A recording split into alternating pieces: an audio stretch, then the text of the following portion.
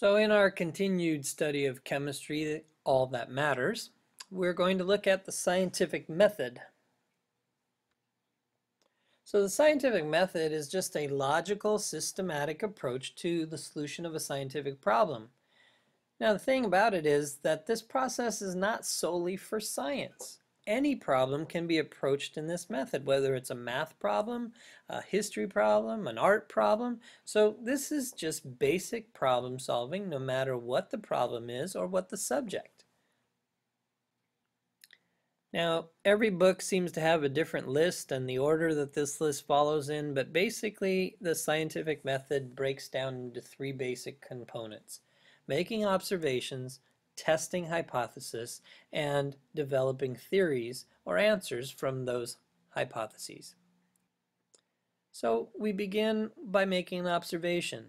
Observations lead to questions, questions lead to answers, tests lead to confirming those answers or denying those answers. So if your flashlight's not working, what do? Well, is it the batteries or is it the bulb? So if you got a pile of recyclables around, what do you do with them? What are we going to make from these? If we've got all this recycled material, what can be made from it? You know, if we had a little bike accident, we'd want to make sure that the metals in our bike are the best. So what is the best metal for a bicycle frame or even the tire rims? And, you know, with what's going on in the world, and we now are at 7 billion people, 9 billion shortly around the corner, how are we going to feed all the people on the planet? Well, these are all great questions from observations, and the next step would be to see how to come up with some answers. So once you form your questions, you come up with some hypotheses. What are the possible solutions? What are the possible answers? Well, if my flashlight doesn't work, it could be a couple of things. It could be that maybe someone loosened up the flashlight so the connections aren't right. We could test that. Or maybe it's the batteries. Maybe the batteries are dead, so we need to change out the batteries. Maybe it's the bulb. If we tighten it up and then we change the batteries out and it still doesn't work, maybe we need to change the bulb. So what we're going to do is we're going to test this. We're going to try each thing out. So first we're going to tighten them up. Doesn't work. Okay, so we empty out the batteries, put in new batteries, and check to see if it works. Okay, if it still doesn't work, then we know that it's something else. So next thing is to check the bulb. So basically you experiment to test the possible solutions. You create a way to see what the possible hypothesis is and how to prove it's true or it's not true. Now, what we're testing are called variables, and there's the independent variable. That's the variable you're going to manipulate, and the dependent variable is going to be the variable that responds. So if we're testing to see if the batteries work, changing the batteries is the independent variable. We're manipulating that. And the dependent variable is whether the flashlight is going to go on or stay off. So our independent variable is the thing we're changing. The dependent variable is the thing that responds to tell us whether we are right or we're wrong. Now, sometimes it's kind of impossible to set up an experiment, or it's improbable to set up an experiment. So sometimes what we do is we use what are called models. Now, some of those models are just taking something that's really small and can't be seen and making a large enough model that we can test the probabilities. But sometimes it's going to a computer and creating simulations to see how things are going to react. So sometimes we have to use models in the place of actual experimentation just to test things out in a safer way, in a positive way to make sure our answers are going to be feasible.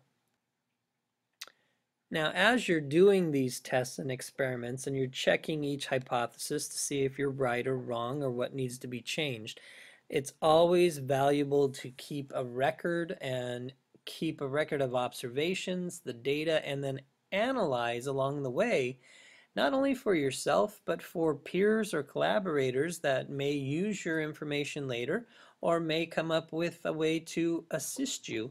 So you always need to keep clear records and data of all these tests and experiments so that you have something to fall back on, but also something to validate what you're doing. Now, if your findings are such that they repeat, where you get the same conclusion each and every time, you begin to form a theory. And a theory is basically a test that's been repeated enough times that it's accepted.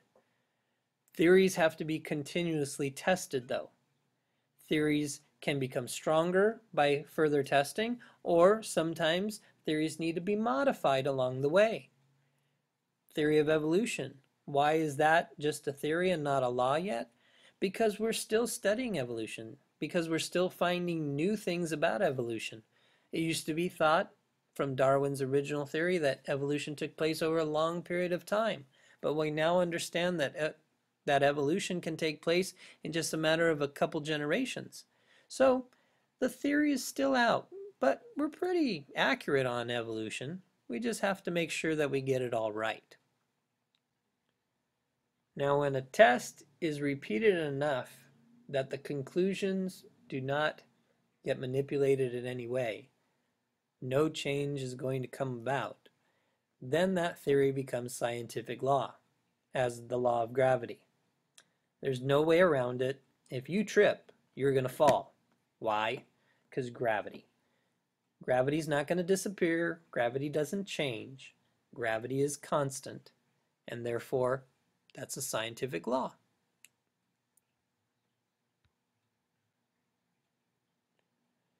Now, science does not occur in a vacuum. There are very few people that do their work as an individual. And in today's world, more and more as the technology comes in and we are collaborating all over the world, we need to understand that we need to be able to communicate and collaborate in a vast variety of ways.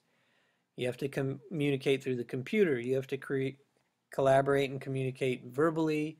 You have to be able to present material in a variety of ways. You have to be able to publish your work and share your findings. So this idea of collaboration and communication is key to scientific success.